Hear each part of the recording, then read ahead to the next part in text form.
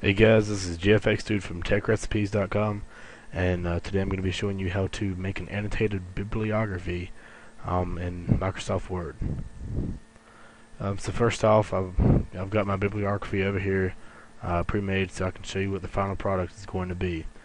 And when I'm making the first step I take is to go ahead and number the pages. So we're going to come up to Insert, going to choose Page Number, and hover over top of page, and we're going to choose plain number 3, and you see how my cursor is flashing in front of the page 1 up here. I'm going to type my last name and either double click outside of the header or choose close header and footer. The next step is to type your first name and last name. We're going to type your professor's name, your subject,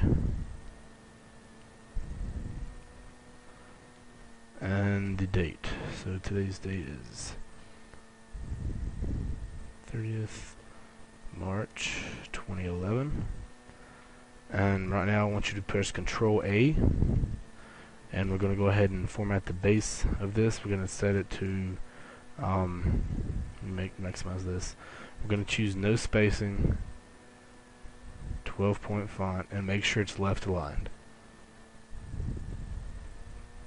So go ahead and press enter, and we're going to type our title.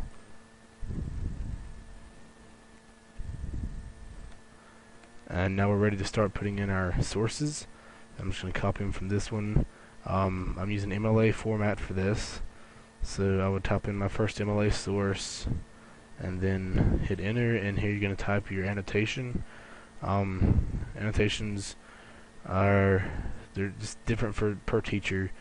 Mine requires 3 to 7 sentences, and I averaged about 7 in this paper. So I'm going to go ahead and copy this annotation in, paste it, and you would go ahead and do the rest of your annotations. I'm just going to do 1 or 2 here for demonstration purposes.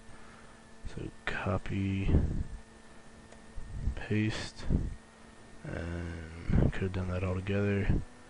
Copy and paste. And once you've got all your sources in, you're ready to format this.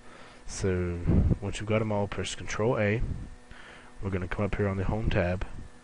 In the line and paragraph spacing, going to click this and go to 2.0. We're going to highlight our title, going to center it, and then on the sources, you're going to highlight them, and I'll go ahead and highlight both of them. Going to right click inside the highlighted area. We're going to paragraph, and we need to set a hanging indent on these. So on indentation under special, we'll go with hanging and make sure it's by 0.5, and just double check your line spacing is at double, and we'll click OK. Then next we're going to highlight the actual annotation, and on those we're going to go up here to our Home tab, and we're going to choose Increase Indent. And what that does is, as you can see, increases it to a 0.5 indent on the sides.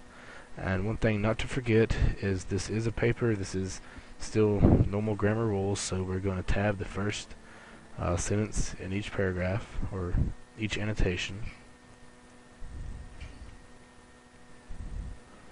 And there we have it. I've successfully formatted this paper to be an MLA format for an annotated bibliography. So guys, this has been GFX2 from TechRecipes.com, and thanks for watching.